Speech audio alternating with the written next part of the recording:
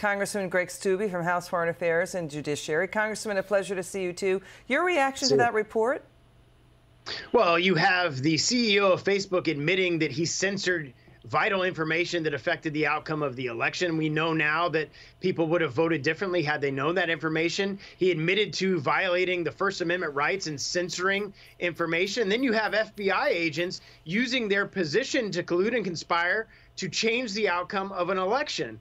I'm drafting a letter right now to Zuckerberg to find out the identity of these specific agents so that when we take the majority back, we have very tough questions to ask them under oath. Yeah, Zuckerberg says that the distribution, the viewership of the story was throttled back, and the viewership on Facebook did decrease the Hunter Biden story. And he's saying, you know, it was terrible. I mean, it turned out after the fact checkers looked into it.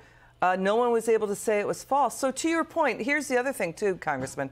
FBI whistleblowers by the dozens now, our D.C. sources are telling this, they're coming forward. They're upset. They're angry about the FBI headquarters getting politicized. They're talking to Senators Ron Johnson's office and Chuck Grassley's office. The top FBI brass in D.C. did do the bidding of Chuck Schumer, Nancy Pelosi, and Adam Schiff and got the FBI to delay and block the probe into Hunter Biden's alleged crimes until after the 2020 election. Bury it as Russian disinformation when it was backed by Treasury and bank documents. Watch Senator Ron Johnson with us last night on this.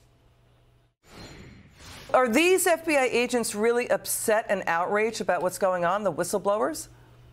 Yes, that's why they're coming forward. These are individuals that are coming forward and saying that inside the FBI, there was an effort, in Chuck Grassley's whistleblower's case, a scheme hatched in August of 2020 to downplay the derogatory information on Hunter, basically quash the investigation.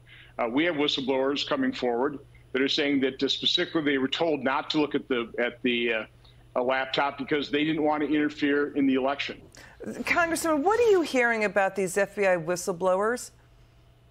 Well, and there was 14 of which that came to Jim Jordan in the House, and you had them involved in the 2016 election. You had the Russia collusion, them getting warrants from the FISA court to surveil on American citizens. This has been going on for years, and finally it's coming to the point where whistleblowers are coming forward, people are coming forward, and Americans are starting to see that the FBI at the highest levels is corrupt and politicized and trying to drive a narrative and drive the direction that they want politically this country to go. It's a violation of the law, and when we take the majority back, we're going to hold all these individuals accountable. So, you know, Senator Johnson and Grassley, they sent a letter to two top FBI officials in D.C. to actually sit down for a transcribed interview about why they, all of a sudden, out of the blue, they debriefed these two senators about Russia, about Russian disinformation after Nancy Pelosi and Chuck Schumer in July